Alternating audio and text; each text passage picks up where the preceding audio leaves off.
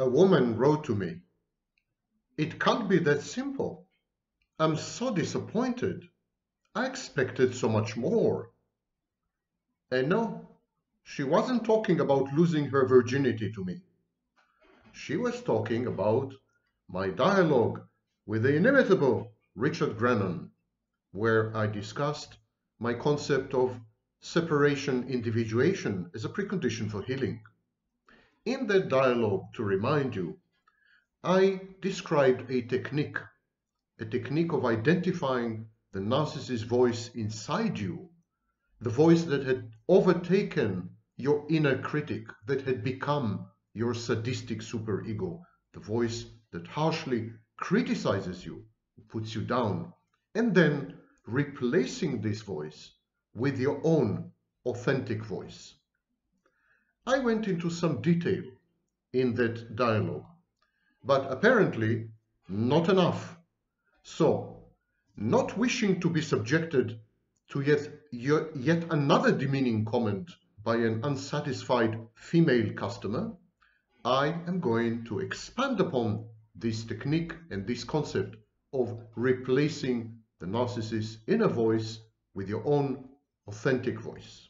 Just to remind all of you, my name is Sam Vaknin. I'm the author of Malignant Self-Love, Narcissism Revisited. I am also a professor of psychology. So, it's a bit of a complex issue, like everything to do with narcissism, but I will do my best. The narcissist has three types of voices. They correspond very roughly to some of Jung's archetypes, and amazingly, they can be easily identified in tarot cards. Some of the tarot figures correspond to these voices. Okay, enough metaphysics and occult nonsense, Vaknin. Get back to your scientific stance. There are three voices. One is the voice of death, the death voice, the thanatic voice, also known as destrudo. The other is the voice of God, grandiose, omnipotent, omniscient, perfect. And the third voice in the narcissist is the voice of life, libido, including its component, eros, the voice of sex. So the narcissist has three voices: the death voice, the God voice, the life voice. These are his voices. These are not authentic voices. They don't represent who the narcissist really is, because there's nobody there. Then there's nothing there. The narcissist is a void. He's a black hole. He is, in Kernberg's word, an emptiness. So these voices also don't belong to the narcissist. They resonate within the narcissist's internal space. They're like an echo chamber. But they're actually transmogrifications of introjects. These voices had originally originated with his parental figures, role models, caregivers, and even peers. But still, the narcissist misidentifies these voices as his own. We all do, by the way. We all take ownership of our introjects, and then we think these introjects are our voices, but they're not. These introjects are mommy's voice, daddy's voice, a favorite teacher's voice, or some bullying peer's voice. We all have these voices inside us. But the narcissist has only these voices, while healthy, normal people have a panoply of such voices inside them, inauthentic, imported voices which do not belong to the healthy person. Still, the healthy person has another voice, the authentic voice, the real voice, the voice that represents the healthy person. The narcissist has only fake ersatz for voices. The narcissist, in other words, has only introjects.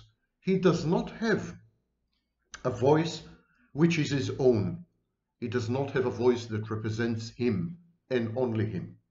Now what I'm going to do, I'm going to describe each one of these voices, and I'm going to show you how these voices resonate inside you, how you should identify them, how you should eradicate and extirpate them. I love $10 words. I just love them. I can't help it. Okay, how to destroy these voices and how to replace them with your own single, authentic voice. But before we go there, it's important to understand the way your internal environment reacts to the narcissist voices. When the narcissist uses the death voice with you, you react with a life voice, your own life voice. When the narcissist uses the God voice with you, you react with your own God voice. And when the narcissist uses the life voice with you, you react with your own death voice. This is very critical. This map of interactions is extremely critical to understand, for understanding what's going on between you and the narcissist. The minute the narcissist teams up with you, the minute you agree to enter his shared fantasy, the minute you become an artifact and a figment of his shared fantasy, that minute the narcissist implants in you, in a process known as entraining, the narcissist implants in your mind 3 voices: death voice, God voice, and life voice. These 3 voices are his introjects. He kind of exports his introjects. He embeds them in you. He implants them in you. And from that moment, you have the narcissist within your mind, using one of these 3 voices. Now, these 3 voices are alien to you. They're not you. They don't represent you. They have actually nothing to do with you. But they trigger in you corresponding introjects. In other words, the narcissist has the capacity, the sometimes unwitting capacity, but always the uncanny capacity, to provoke in you dormant introjects, introjects that you did not even know had exist within you. And what he does is he triggers these introjects. No wonder that when you're in the presence of the narcissist, you feel constantly triggered. The narcissist reaches out into your mind. Look at this hand. It's like a poster for Dracula. The narcissist reaches into your mind, juggles it a bit, jiggles it a bit, and then suddenly long dormant, long hibernating voices come to life. I repeat the map and then we proceed. When the narcissist uses his death introject, his death voice, he triggers in you the life introject, the life inner voice, inner object. When the narcissist uses his God voice, you react with your God voice. And when the narcissist uses his life voice, you react with your death voice. And I will explain in a minute how this whole thing works. But before we go there, we need to understand, what are these voices? What is the content of these voices? What do they say? And why do they say whatever it is that they are saying? How do you react? And how does a narcissist react to these voices? It's an intricate cosmos. It's a whole universe. And there have been many scholars like Guntrip and Fairbairn and Winnicott and Melanie Klein and many others who have dedicated their entire careers, decades, to understanding and deciphering these voices and mapping them and putting them, placing them in conjunction and studying the interactions of these voices. And indeed, internal objects and external objects, that's a major feature of object relations schools. Schools that were pretty dominant in the 1950s and 1960s and had fallen out of favor since. Although the very concepts of internal objects and interactions between internal objects had gravitated on into much more modern schools of psychology, such as the internal family system. But I will not go into it right now, although I'm extremely tempted to show you how erudite, knowledgeable, and amazing genius I am. Okay, Shoshanim, you miss me, I know. The death voice. How appropriate. The death voice is a voice within the narcissist that keeps telling him, you're not lovable. No one can ever love you. You're not worthy. You're a zero. You're a loser. You're inadequate. You're a failure. You're better off dead. The world is better off if you were dead. The world would be better off if you were dead. And so gradually the narcissist develops a feeling, because he is exposed to this voice since early childhood. This is usually the voice of the mother, later on coupled with the voice of the father, and possibly other role models, caregivers, and important figures in his life.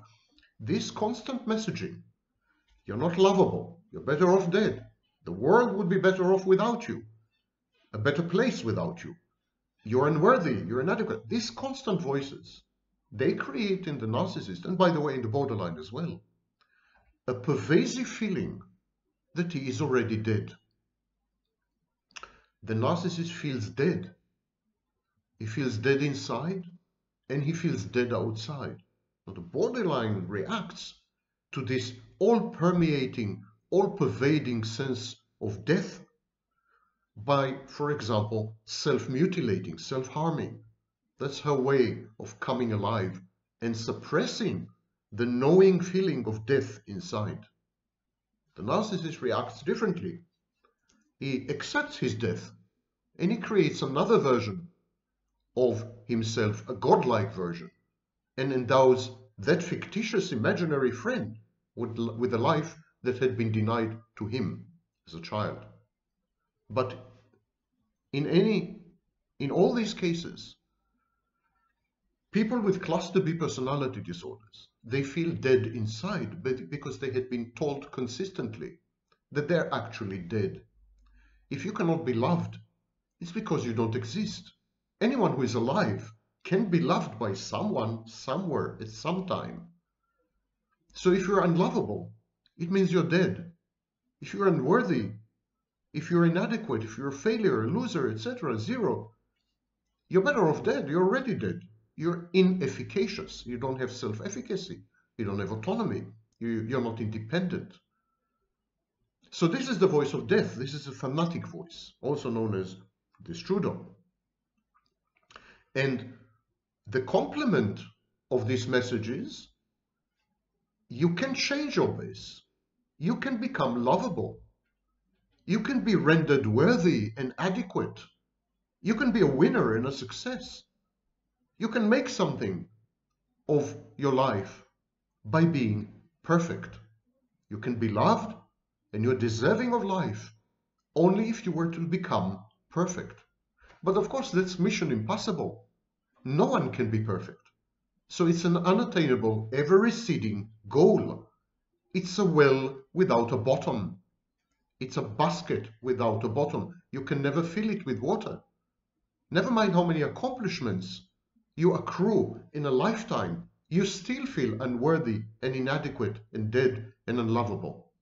Because it's always one step further. It's always one more thing to perfection. And this is the pernicious message, because you feel as a narcissist that you're guilty, that there is something you can do about it, but you are not doing it. All you have to do is to become perfect, and yet you're not doing it. Terrified of failure.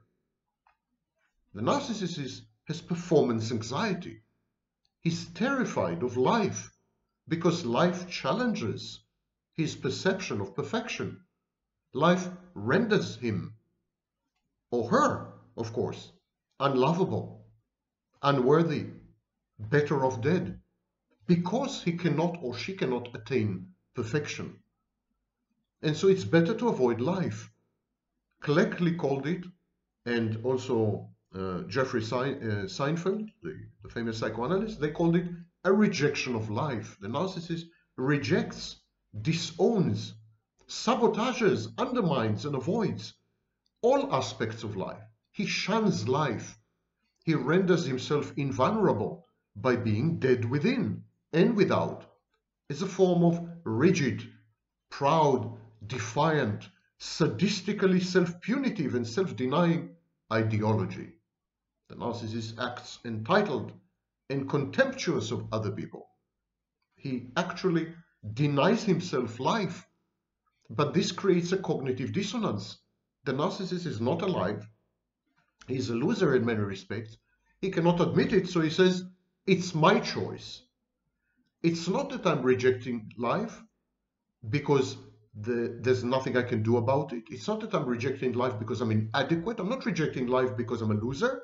I'm rejecting life because I'm superior to life, because I don't need life, because I'm above life, because I'm a rule unto my own, because I'm my own source of reference and authority. I don't need anyone. So many narcissists are celibate. They avoid sex. They avoid life in all its manifestations. They gave up and deny on their bodies, for example, if they are cerebral. They give up on their health. They give up on sex if they are cerebral. They give up on romance and intimacy if they are somatic. They give up on all positive emotions, on relationships, on having a family, on attaining academic stature and degrees, on having a career, on staying in one place, in a single country or a city, in adopting a language, in succeeding. So they deny all this, they reject all this. Whatever life offers to the narcissist, even if life offers success, the narcissist will destroy it and undermine it, will act self-defeatingly and self-destructively. He will contemptuously reject other people and what they can do for him. He will abrogate and annihilate any collaboration and cooperation. He will destroy his reputation, his business. He will have no social life. He will contemptuously berate, demean, and degrade his fans, his friends, his intimate partners, or his sex partners. The narcissist hates life with a vengeance. He hates life with a vengeance because life keeps reminding him that he will never, ever be perfect, no matter how hard he tries. And this only sustains, just sustains and proves and confirms and validates his feeling that he is inadequate, a loser, better off dead. The voices, the introjects in his head. Life colludes with the voice of death in the narcissist's head. Life tells the narcissist, life shows the narcissist his own paramount failure. Life's message to the narcissist is, you know what? You're really, really better off dead. And so life is a constant trigger, constant reminder. And again, all manifestations of life, not only a single aspect.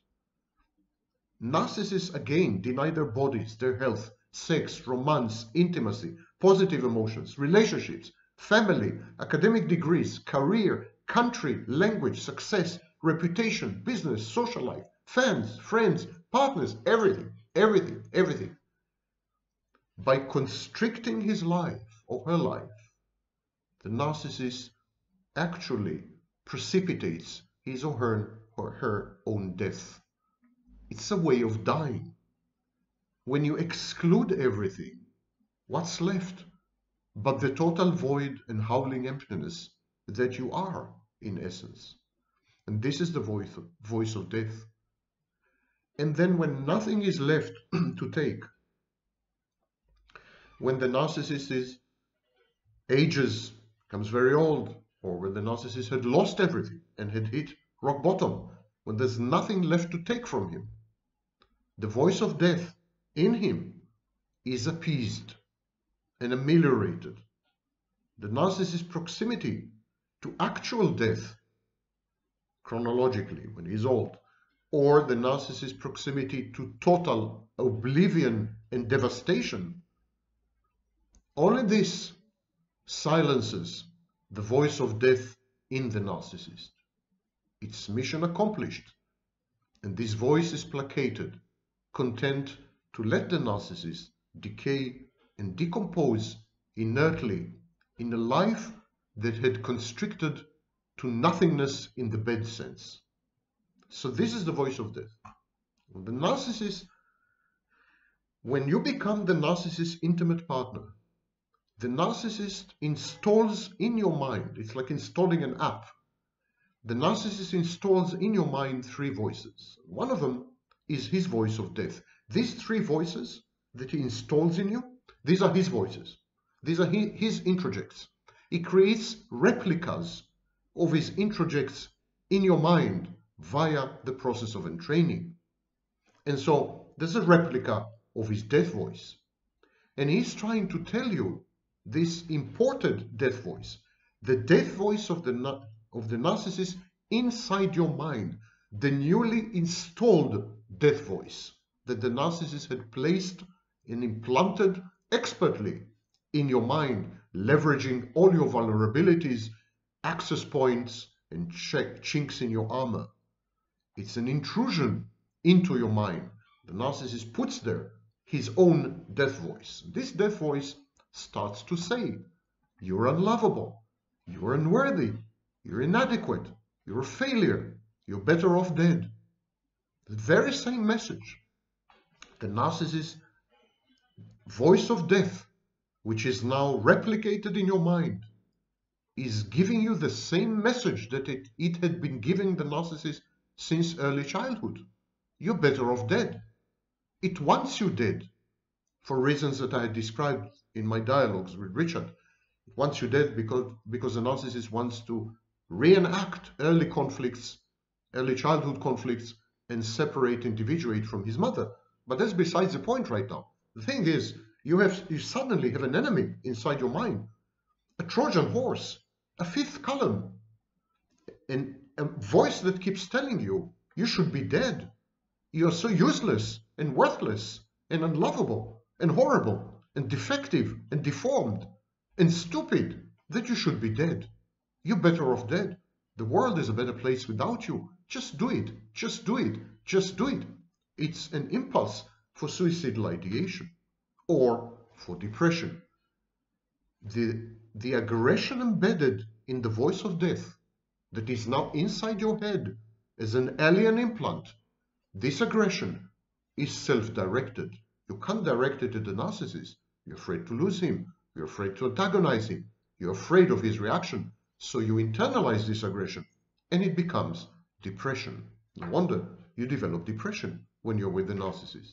But you have a voice of life, your own voice, your authentic voice, and it fights back. It fights the voice of death. The voice of death is the narcissist's voice. And so you have an immunological reaction. It's like a foreign body. Your entire survival instinct, repertoire of survival instincts comes alive. You fight the voice of death back because you want to survive. You want to go on living. You don't want to die. You want to feel lovable again. You want to experience a sense of self-worth that is stable. You want to regulate your emotions. You want to get rid of your depression, newly induced depression and anxiety. And so you fight back. And this is what I mean when I say that the narcissist's voice of death provokes in you your voice of life. The narcissist's voice of death had takes over your inner critic and your superego. It replaces them with the narcissist version of inner critic and superego, which is sadistic and harsh and unforgiving and virulent and pernicious and nefarious and malevolent, and it is your enemy. The narcissist becomes your outsourced, external inner critic. It's as though you had lost part of your ego. Some of your ego functions, superego is part of the ego, some of your ego functions had been handed over to the narcissist. The narcissist now is in your mind, and he keeps telling you, you're better off dead, and you're fighting back. You're fighting back with your voice of life. So, narcissist's voice of death supplants, replaces your inner critic, and your superego begins to criticize you harshly from the inside, destabilize you, undo you, undermine you, disintegrate you. And you need to fight back. You need to identify this small flickering voice of life, and you need to enhance it, give it power over the voice of death in you. You simply need to say, no, you're unlovable. No, I am lovable. This is called affirmations. Affirmations are a potent way of fighting off the narcissist's voice of death. Use your voice of life, leverage it, feed it, enhance it to mitigate, ameliorate, and finally eradicate the narcissist's voice of death inside you. The second voice of the narcissist is the God voice. The God voice is grandiose. It includes elements of magical thinking. The narcissist believes that if he puts his mind to it, if he wishes something very strongly, it will transpire. The universe is at his beck and call. Regrettably, this had become a global ideology, perpetuated and propagated and promulgated by all kinds of con artists. But originally, this used to be a pathology, a narcissistic pathology, magical thinking. If it survives beyond the age of 3, you're in trouble. And so the narcissist's God voice is grandiose, and it includes magical thinking in the sense that the narcissist confuses external reality with internal reality. He thinks that processes that happen in his mind have an effect on the world, on the universe. Now, it's it's a thin hair away from psychosis. The psychotic person has the same confusion. He thinks that things and voices in his mind are actually out there. The narcissist thinks exactly the opposite. He believes that things that are out there are actually in his mind.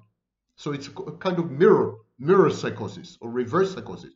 But it's as problematic, it's as pervasive, as strong. It is a psychotic disorder, in effect. So the God voice is psychotic. It's grandiose. It is magical thinking. It is the narcissist's mental illness. It is the cruel false self masquerading as a divinity, as a Moloch, demanding human sacrifice, demanding that the narcissist sacrifices himself.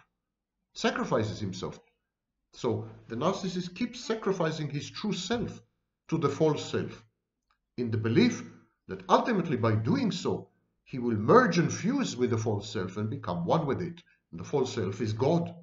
It's godlike. It's a deity. And so all these processes, they conflict with reality. Of course, reality provides the narcissist with an endless stream of countervailing information. Reality intrudes. Reality conflicts with the narcissist's grandiosity, for example, magical thinking, the false self. And so reality inflicts on the narcissist an endless stream of injuries and mortifications. Now, the narcissist installs and implants in your mind his God voice because he needs you to collude with him in the shared fantasy. The narcissist needs you to tell him that he is truly a genius, amazingly handsome, irresistibly charming, etc., etc. He needs you to become a source of narcissistic supply, secondary, but still a source of supply. So he needs you to adopt his God voice, identify with it, and then amplify it. Amplify it and project it back at him. So he needs you to become an extension of his God voice. He implants the God voice up. He installs it in your mind. And now you have his God voice in your mind, telling you all the time, wow, he's amazing, he's superior, he's charming, he's brilliant, he's perfect, he's godlike, he knows everything, he's all-powerful, etc., etc., etc. This voice keeps running in your mind and so on. But when we are exposed, even healthy people, when people are exposed to the God voice, they react with their own God voice. Now, clinically, this is known as narcissistic defenses. When we are challenged to believe that we are told that we are inferior in some way, we usually react by feigning superiority. We react in a compensatory way.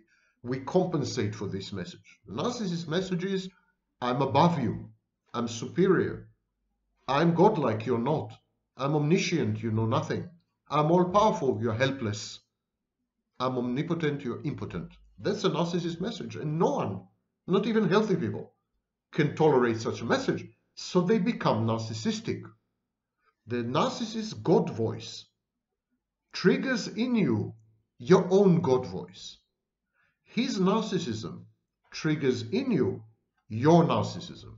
His grandiosity triggers in you your grandiosity. You need to identify the narcissist God voice, and then you need to identify your own God voice. And you need to put down your God voice because it's taking you to bad places. This is the narcissistic contagion. You're becoming a narcissist. He's infected you. Narcissism is like a virus. He's inside your cells, and he is using your cells as a factory to reproduce himself within you. He is mind snatching you. You need to put a stop to this. You need to identify your own grandiosity, your own narcissism, your own diminishing empathy, and you need to reverse these processes willingly and forcefully. Whenever you're tempted to react in a way which is grandiose and disempathic, whenever you are tempted to counter back, to lash out, to act out, you need to put a stop to it, because it's precisely what the narcissist wants you to do. He wants you to become a version of himself, a clone. He's cloning you. These are eerie metaphors. They're borrowed from horror movies and bad science fiction, 1950s science fiction, but they're all true. They're all absolutely true. Entraining is a process that's been studied in laboratories all over the world. It's all true. It's all part of neuroscience, not only psychology. This is what the narcissist is doing to you. He hijacks your mind, and then he molds it, he replicates it, he clones it, so that it resembles his almost 100%. His voices are embedded and implanted in your mind. And you need to get rid not only of his voices, but of your reactions to his voices. In the case of the God voice, you need to get rid of your own God voice. Finally, there is a life voice, libido. Even narcissists have libido. And the life voice of the narcissist is what Eisen called psychoticism. The life voice of the narcissist drives him to be creative and to intermittently, however inefficaciously, cooperate with other people. So we know that many narcissists are creative. We know that many narcissists do work in teams effectively. We have narcissistic politicians, narcissistic professors, narcissists everywhere, in narcissistic chief executive officers. These are people who work with other people, collaborate and motivate teams to produce. These are people who are creative. Many of the greatest inventions and theories of mankind were brought forth by narcissists. Narcissists have a very strong life voice, but it's mutated and sublimated by their own narcissism. It's like light going through a prism. So the prism breaks the light apart to its constituents. It's the same with the narcissist. The narcissist's life voice or life force is filtered through his grandiosity, through his defenses, through his lack of empathy.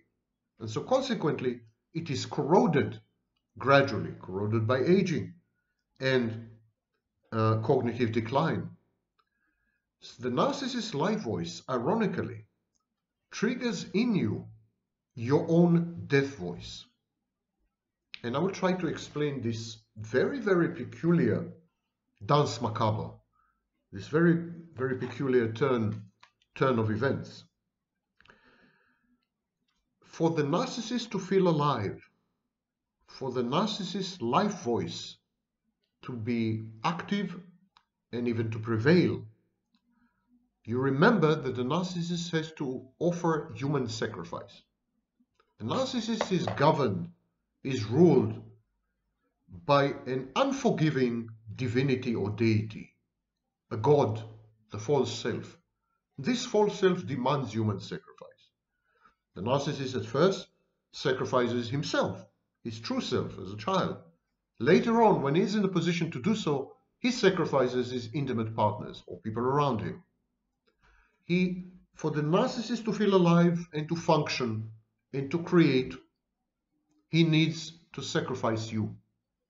Narcissistic abuse is the narcissist's way of separating from you and individuating, becoming an individual. In the narcissist's eyes, you're his mother reincarnate. You're a second version of his mother. You're a surrogate mother. You're a maternal figure. He needs to abuse you. He needs to aggressively push you away. He needs to objectify you so that he can separate from you and feel that he had become an individual. Only then can he create. Only then can he work with other people, collaborate with them. Only then can he feel alive. Only then his life voice has a chance. His life voice comes at your expense. You are the fuel needed to sustain this life voice. You are to be burned at his stake. You are to be burned at the stake in order for him to feel warm and fuzzy and alive. Narcissistic abuse is intended to accomplish separation individuation by essentially destroying you. That's the truth. The narcissist's life voice comes at the expense of your death. It requires a sacrifice on your part. So the narcissist's life voice triggers in you your own death voice. You become self-sacrificial. You become depressed. You become suicidal. You become dead inside.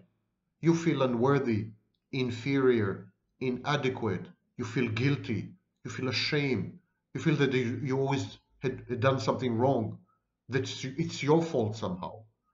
The narcissist triggers in you your own death voice when he's trying to become alive and to correspond with his own life voice, to somehow be informed by his life voice. You are the price he pays.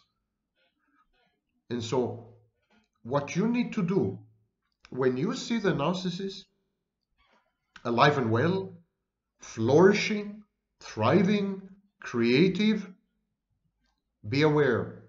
It's going to be at your expense. You're going to pay a huge price for this. You need to immediately start to identify the voice in your head, which is your death voice, the voice that tells you that you should sacrifice yourself, that you're doing something wrong, that you're guilty, you should be ashamed. You should compensate him somehow. You should suffer. You need to identify this voice because it's triggered by the narcissist's life voice. And you need to fight it back really, really badly. Because if you don't, your own death voice will collaborate with his implanted death voice, with his death introject in your mind. And these two voices will overwhelm you and destroy you mentally, sometimes physically. So, anyhow, in any case, the narcissist had implanted in your mind a death introject. The cold hand of death is already inside your mind, groping, looking for vulnerabilities and exit points and entry points. So anyhow, you're threatened. If you allow your own voice of death to collude with the narcissist's death introject in your mind, you're doomed. Pay attention to these voices in your mind that are reactive to the narcissist's entrained implants. The narcissist had implanted, I'm going to summarize it for you, summarize the map for you. The narcissist had implanted in your mind an introject of death that provokes in you your voice of life. You're fighting back in order to survive. That's a voice you need to enhance. It's a voice you need to work with. It's a voice that loves you. It's self-love in effect. It's a voice that wants you alive and flourishing and thriving. You need to work with this voice. When the narcissist had placed in your mind a God introject, a God voice. When the narcissist uses his God voice, he's grandiose, he's superior, he engages in magical thinking, you react with your own God voice. Narcissistic defenses. You become more and more like the narcissist. You become a replica or a clone of the narcissist. You need to avoid that. It's dangerous. You're getting infected. And finally, when the narcissist conspires with his life voice, when he becomes alive and creative and well, it comes at your expense. Your death voice is activated. And your own death voice colludes with the narcissist's death introject in your mind to doom you, to kill you if possible, physically also. Narcissist drives you to die because this is the only form of human sacrifice that can make him come alive. He devours you. He devours you in order to survive. It's cannibalism. It's psychological cannibalism. Okay, you can't say this had not been cheerful. And as Europe is convulsing in yet another European war, there's been I don't know how many in the last 2,000 years, I wish you all, the women, a smiling Women's Day, 8th of March. Be well, love yourselves, identify these voices, because these voices come not only from individual narcissists. These voices are implanted in you by narcissistic societies and civilizations and cultures. You, through the process of socialization, you absorb these voices from society, and they trigger in you exactly the interactions that I just described. Two of these interactions are dangerous for your health. Fight back, but not in the ways prescribed by narcissists or by society. These ways are bad for you. Fight back by identifying your authenticity, sticking to the inner voice that is you, and abrogating and abnegating and avoiding and shunning all else. There are many videos I've made about identifying your internal voice, identifying your own voice. There's a whole lecture I gave about 2 months ago. Everything is available on my YouTube channel, free of charge, free of advertising. Go and edify yourself. Happy 8th of March.